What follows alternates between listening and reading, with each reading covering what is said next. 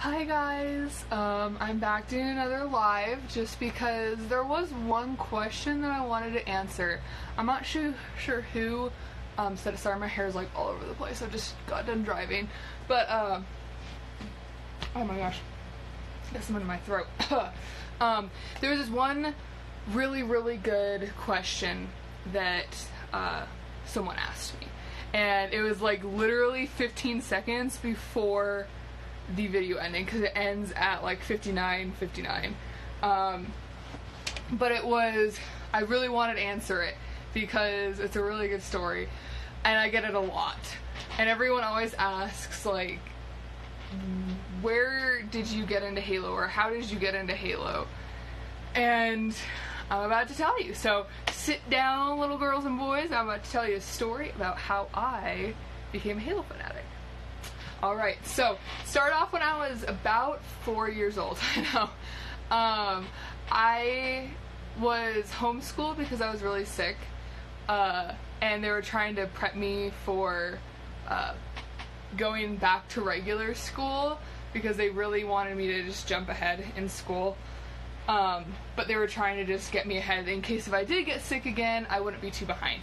And I was on our little computer that's a Microsoft, like, 1998 block that's just a white block, and it could barely sustain like any type of computer program. It was a crap show. But I went on and I was doing like some jumpstart something for like preschoolers, and it was so much fun, by the way. Math Blasters for the win. I was playing it, and then I saw there was this ad, and it said, Halo, Combat Evolved, download now to play, and I was like, that looks badass, okay? I want that! So I clicked on it. I spent like 3 hours trying to download it, only to realize, after I was talking to my brother, because I was 4 years old, how was I supposed to know? Our computer was just not compatible with it, and obviously it like costs money to try it and all that stuff. But yeah, that was back in 2004. I'm only 19 now, so yeah, I know. But yeah, that's when I first saw it.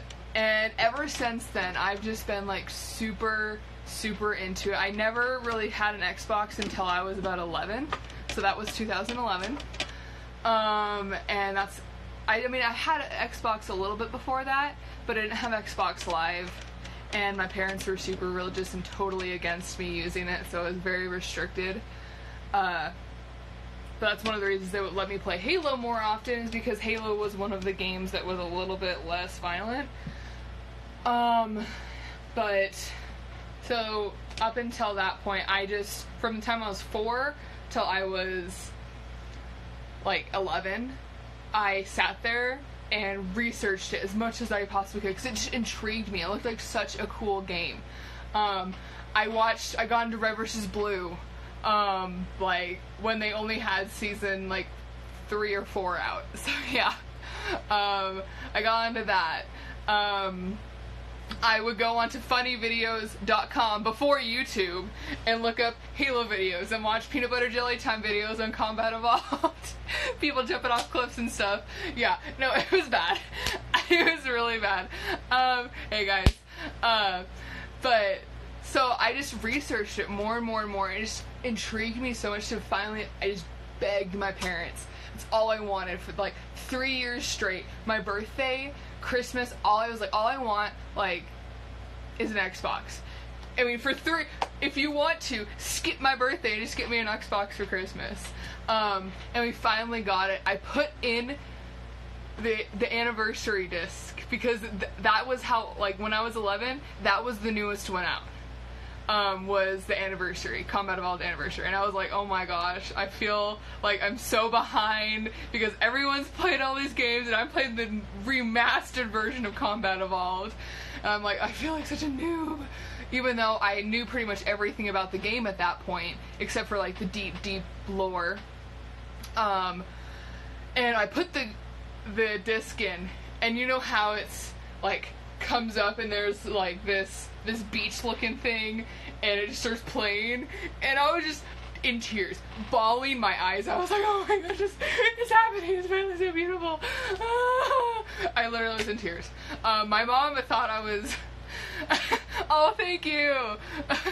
Thank you. I'm not a. Oh, and hello. I notice you. I notice you. Don't you worry. I notice you. Don't worry. But yeah. So that's kind of like how it went for a bit. Sorry, it's hotter than hell in here. Oh, I got like fans blowing on me, and also I'm trying to air out this helmet because I'm repainting. Look at how beautiful that looks, by the way. Look at that. Look at that paint job. But I'm trying to air everything out. But yeah, that's how I kind of got into it. Then from Halo CE, well, Anniversary, obviously you can play the original one on it too. Like, you're gonna switch the graphics. I played Reach, and then I got Reach like within the next couple months, and then the next couple months after that I got 3, and then 2. Wait, no, I got 3, then 4, then 2, then 5.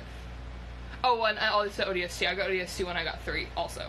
So, and then I didn't recently play the Halo Wars series until like the past couple of years. Like, I think I got it like 2 years ago. Everyone's like, you have to play it. I'm like, I'm a FPS. I don't want to play your stupid strategy game. And then I played it, and I've been playing it ever since, so. Yeah, I'm that person. But, yeah, so that was how I got into it.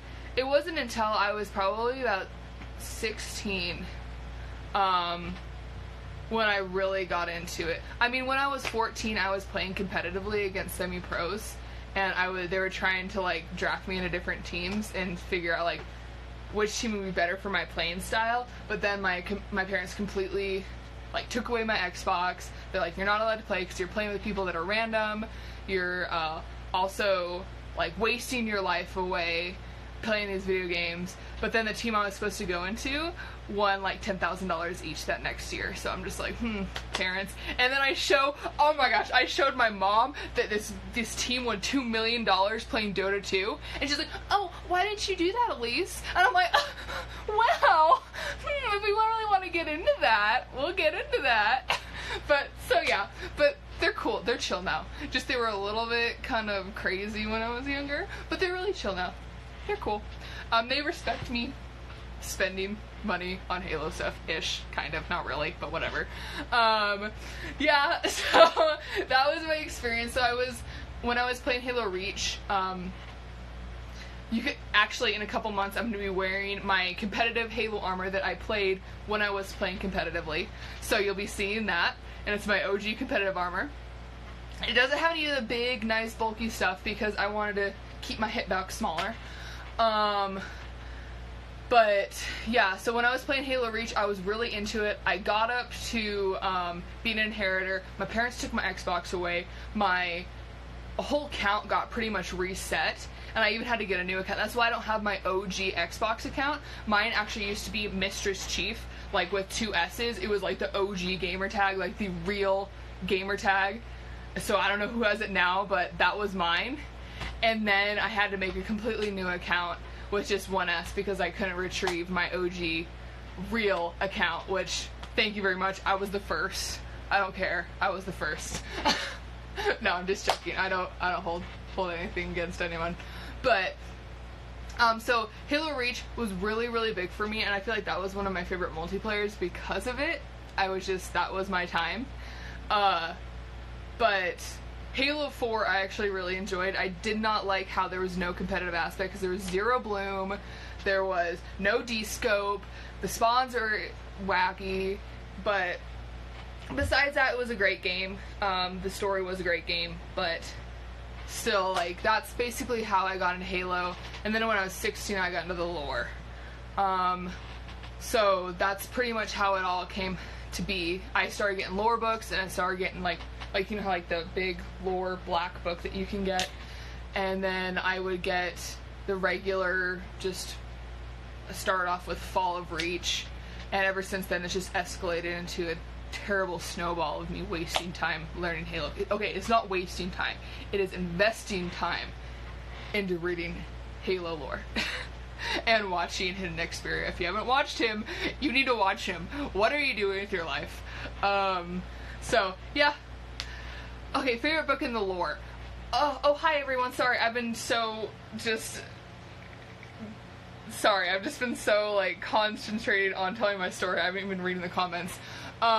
Hey, favorite book in Halo lore. Honestly, I loved Fall of Reach. I know it's very basic, and it was, like, my first book, but holy crap, it made Master Chief look like a ninja. He is a ninja. I don't care. Everyone's like, oh, the Doom guy could kill him. Like, all these other people kill. I'm like, he could run on a wall and see in pretty much 99% blackness. Who else can do that? Okay, he kicked a guy barefoot with exosuit and an exosuit and impaled him inside the exosuit and killed him. I don't know anyone else that can do that with their bare foot without hurting themselves, okay? Besides Captain America. And guess what? Still, Master Chief can kill Captain America. I don't care. So that's... Sorry. If you guys haven't read Fall of Reach, read it. If you have read it, read it again. Okay. Alright. Am I riding to Area 51 with the Halo suit? I wish that would be so much fun, partying with a bunch of other just people in front of Area 51, because there's no way I would even get close to it. I would get, like, somewhat close to it just to say, oh, hi, I'm here, and then I would go and party. But that would be awesome. But we already have plans to go to Halo Outpost, and that's way too much money to spend for us right now. And I think it's just, there's only going to be like 5 people that show up, and I think they're just going to go and drink beers together. That's my personal opinion. One Punch Man is pretty badass though. But I don't know, it'd be really hard to, yeah, I mean, obviously, but One Punch Man is like, he's not a realistic character. He's a character played off of Superman to show how ridiculous Superman is as a superhero. So yes, that is like one of my favorite animes of all time. Like, I love that anime. It's so funny and so amazing. But again, it's like a little spoof off of it. So I don't know how that would go, but yeah, he's amazing. Yes, Master Chief can take pretty much everyone on. I would really like to see how One Punch Man would go, but again, he's a spoof, so he's not meant to be, like, real. Master Chief technically could be somewhat real when it comes to, like, science down the road. I don't know, you can't say, I don't know, Goku, again, that would be, you know, I haven't watched much Dragon Ball, but I would like to see that fight, because I bet Master Chief, with his, like, strategizing and how just smart he is, I bet he could totally just take him on. He would find his weak spot and exploit that, and then boom, down for the count. Alright, well, I didn't want to make this too long. I just wanted to share that one question for that one person that asked, which I cannot remember their name, so I'm sorry. But I'm going to go post this on my YouTube, so you can check it out there if you haven't watched all of it. Alright. Oh, Kyle, Master Chief. Okay. Yeah, I would like to see all the Kyles versus Master Chief. That would be funny. That would be funny. But thank you guys so much for watching. Thank you guys for the support. Watch my video tomorrow I'm going to be posting. It's going to be 10 need-to-knows, the top 10 need-to-knows about when you're playing Halo. So it's going to I'm going to basically kind of go over, I'm going to take some screenshots on the Xbox. Sorry, my Xbox is back there. And I'm going to just kind of throw together a little video explaining what you need to know if you're kind of a noob in Halo. Which, I'm kind of a noob now, but I at least remember the tactics. So, it's just my accuracy sucks right now. I just need to practice that. And I also, like, completely choke when I get into a sticky situation, and yeah, that's not good.